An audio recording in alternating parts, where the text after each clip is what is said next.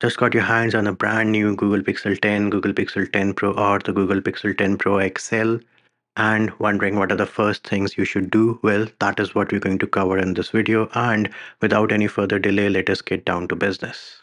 First thing I am going to do is I am going to swipe down twice from my notification bar, go into settings, and once in settings, I'll go into display and turn off dark theme so that it is easier for you to follow these first things to do with your Google Pixel 10 series. The next thing which we're going to do with our Google Pixel 10 Pro is make sure we are running the latest update, because out of the box, the Pixel 10 Pro, in my case, is running Android 16, but the security patch is from July 2025 and we are here in end of August 2025. So to check for security updates on your Pixel 10 Pro, again, we're going to swipe down twice from your notification bar, go into settings, and then go into system, software updates, system update. As you can see, there is a system update pending, which it was already downloading in the background. So this is what we need to wait for and then restart our Google Pixel 10 Pro so that we are on the latest and the greatest Android security update, and do the same thing by going into the Play Store and updating all the applications as well. And there it is. We are now running the August security patch on the Pixel 10 Pro, and have a look at that settings page. Much more colorful. For the next set of changes, or the first things to do when you get your Google Pixel 10 Pro out of the box, we're going to go into settings and then into sound and vibration. Here in spatial audio by default is only enabled for wired headphones. I am going to say let's go ahead enable it for the phone speakers as well. Then we will go into vibration and haptics, and this is one feature which I really want to enable, and that is adaptive vibration. By default, this is turned off. We are going to enable this, and this is going to adjust the phone's vibration automatically based on the environment, like when it is in your pocket or in a loud place. And of course, if you're worried about privacy, they do tell you that your phone's microphone and other sensors are used to determine sound levels and context. No data is ever recorded. So we have enabled adaptive vibration. Next, we're going to go back, and in the sound and vibration section, clear calling by default again is turned off, and this reduces background noises during calls. So we're going to enable clear calling as well. Now, me personally, I do not like the sound of, dial pad tones. I turn this off. Screen locking sound, I turn this off as well. Charging sounds and vibration, again, personal preference. I like to keep all of these off. But the last option is one of those which I always like to enable. Right now, my Pixel 10 Pro is in vibrate mode. But if I look at the phone, I cannot tell that because there is no notification. But once I enable this toggle, look up here, you are going to get an icon in your notification bar which tells you that the Pixel 10 Pro is in vibrate mode.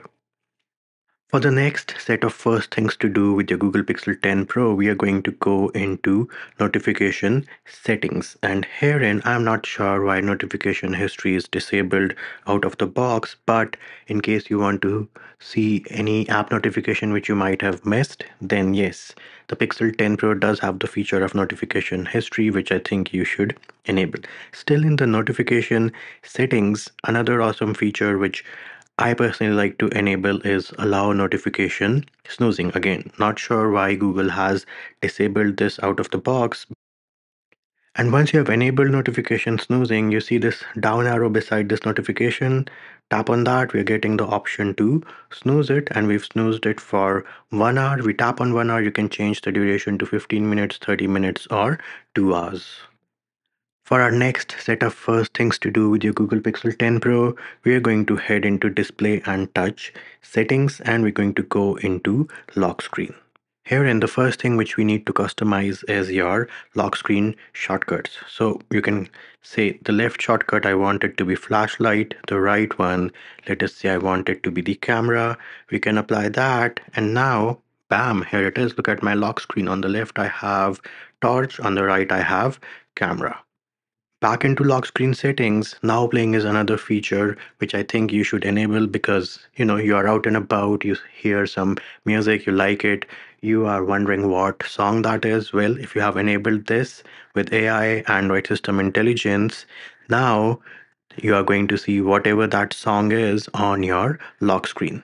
Then you can also decide whether you want tap to check phone, lift to check phone, and if you want to wake your screen for new notifications or not. We will go back into the main settings of display and touch, and in case you want to switch back to the 3 button navigation, this is where you're going to do it. But we are going to scroll down and look for screen resolution. Out of the box, screen resolution on the Pixel 10 Pro is set to high. We are going to set it to max so that we are able to get the best viewing experience from the Google Pixel 10 Pro. And before I forget, another thing which I generally change is go into screen timeout and herein enable screen attention. And once you enable this, if you're looking at the display or the screen of the Pixel 10 Pro, it is not going to go into sleep mode or turn off based on the screen timeout which you have set. Another option which I like to change in the display settings is auto rotate screen. Out of the box, this is disabled. But once you enable this and enable the toggle for face detection, the phone is going to automatically adjust the screen orientation when you move your phone between portrait and landscape, and that I think is a very awesome feature. Next set of first things to do with your Pixel 10 Pro is go into the battery settings, and herein again I'm not sure why they have disabled battery percentage out of the box. I need to know what the battery percentage is. So I always enable battery percentage, and then if you have a bunch of Pixel devices like say the Google Pixel, the Pixel Buds, your Pixel Watch, then you can also add this widget to your home screen, and that is going to show you the battery status across various Pixel devices. Now, another pro tip which I have for you is in the security settings. When you're setting up your PIN, make sure you set it up to be of 6 characters minimum, because if it is a minimum of 6 digits or 6 characters, then you get the option of auto confirm PIN. So as soon as you enter the correct PIN on your lock screen, the device is going to automatically unlock without you having to press the check mark or the enter key. For our next set of first things to do with your Google Pixel 10 Pro, we're going to go into settings, and then we're going to go into system settings. Herein, we're going to go into navigation mode, and if gesture navigation is enabled, tap on that gear icon and we're going to say swipe to invoke assistant. And now if I swipe from either the bottom right or the bottom left, I should be able to work or talk to Gemini. And this also means that we can now remap the power button, because if I press the power button right now, you can see Gemini is in action and we can actually change that. So to do that, we are in settings, system, go into gestures, herein press and hold the power button for the power menu, and bam, here it is.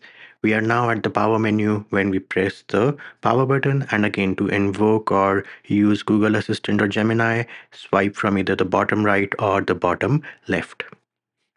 Another cool feature which you can find in your gesture settings is quick tap to perform an action. Out of the box, this is disabled, but once you enable this, and now here it is. If I tap on the back, bam, here it is.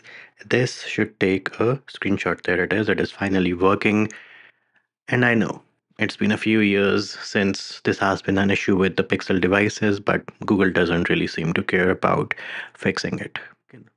Another thing you can change here in the gesture settings is to enable flip to shh. And once you enable this feature, to turn on do not disturb, all you have to do is place your device face down on a flat surface. You are going to feel a subtle vibration when do not disturb turns on. Our last first thing to do with your Google Pixel 10, Pixel 10 Pro, or the Google Pixel 10 Pro XL is, if you choose to do so, opt out of the arbitration agreement. As soon as you bought or turned on your Google Pixel 10, 10 Pro, 10 Pro XL, you entered into an arbitration agreement with Google, which means you cannot participate in lawsuits, or if you want to sue Google for something, you cannot do that. To opt out of the arbitration agreement, all you have to do is you have to go to this website and opt out using your device's serial number. You have only 30 days to opt out of this arbitration agreement. And there it is, peeps. Those are the first few things which I do with my Google Pixel 10, Google Pixel 10 Pro, or the Google Pixel 10 Pro XL as soon as I took it out of the box. If there's a feature which you think I missed out on, please mention it in the comments on this video.